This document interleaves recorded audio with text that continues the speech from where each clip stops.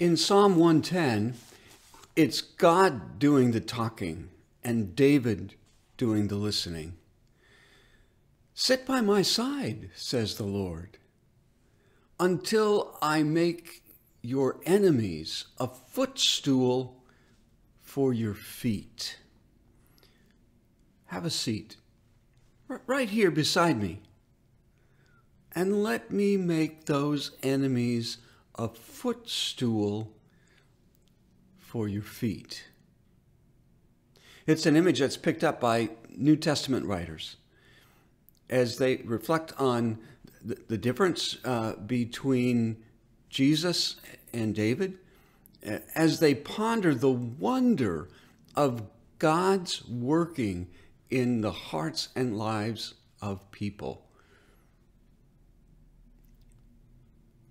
Have a seat right here beside me.